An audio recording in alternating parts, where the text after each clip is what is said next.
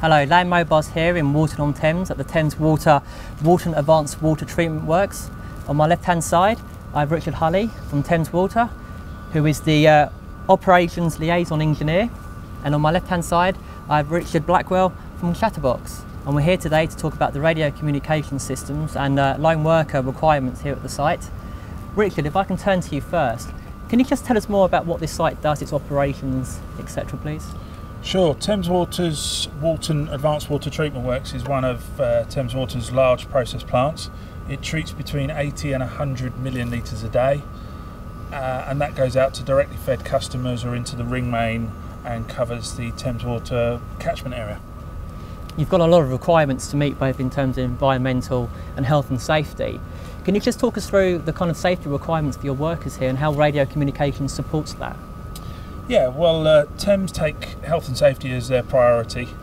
One of the key things here is the site is manned 24 hours a day, 365 days a year. We have people working on their own, or we have people on standby out of hours that have to come and work by the nature of the environment in a place where they can't readily be seen. So one of the key things we do as a company is we make sure that our employees are well looked after and that their safety is paramount. Due to the nature of the environment and the age of the buildings we have, the infrastructure around, we have lots of high voltage, we have lots of tanks of water. As a result, we have numerous areas where mobile phones don't work, communications are very difficult. So it was imperative that we had those areas covered, as well as the high risk areas where a traditional radio system would set off our water quality monitoring or set off other alarms, and you can't use those in those areas. Okay. And without revealing too much about the exact operations, I mean, what kind of duties would the lone worker have to perform that they would need a system there to protect them from? Well, the lone worker can do everything from routine duties, which would be come over every 4 hours and bench test lab equipment to prove that water quality sampling is going on and that it's accurate. It could be as diverse as clean screens from leaves that have blown onto it and are blocking the inlet screens. It can be come out, perform electrical work, perform mechanical work, anything really required, either operational or maintenance, to keep the site running. The nice part of the new system is that it goes away from having a handheld pager, a lone man working system, a mobile phone and a radio, and we've now got one very small handheld device that the guys carry with them and does everything. Now, the system you've installed is a beacon-based system. It's based on Hytera handsets, and it's a safety net location system. Can you just explain more about how that actual system works? Yeah, of course. The system can track a radio via GPS or by beacon for internal tracking. We have a number of beacons, so 95 beacons around the site, located on doorways, stairwells, that sort of thing. And then when they go outside, they've got the GPS, and the radio then will send back the information to the control room and then displayed on a PC. Well, we mentioned the control room there. We're actually here at the pump house here. The control room's further back near the main site there.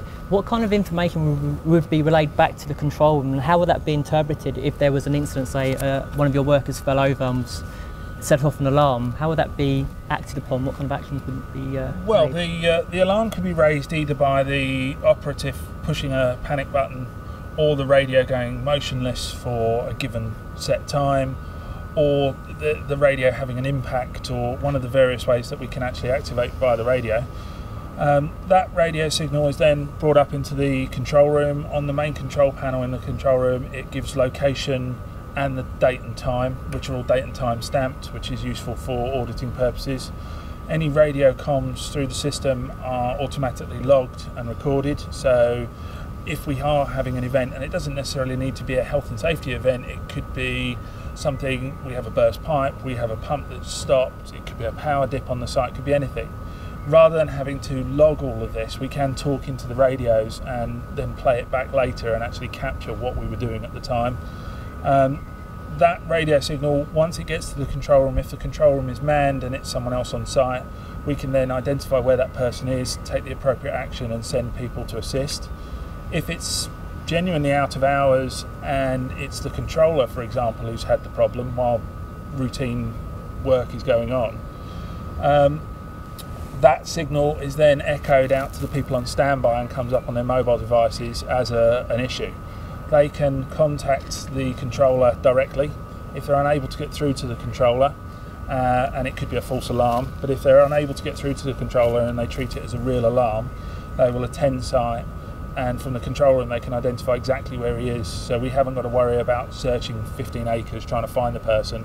We can go exactly to them and help them. I suppose as demand for water increases from consumers and businesses as well, the demand for safety within these facilities and from a communications point of view will always remain paramount. And I think this is a great example of how those systems can meet the business demands, operation demands and consumer demands as well going forward. So it just leads me to say thank you very much indeed for your time today, guys. Thank you.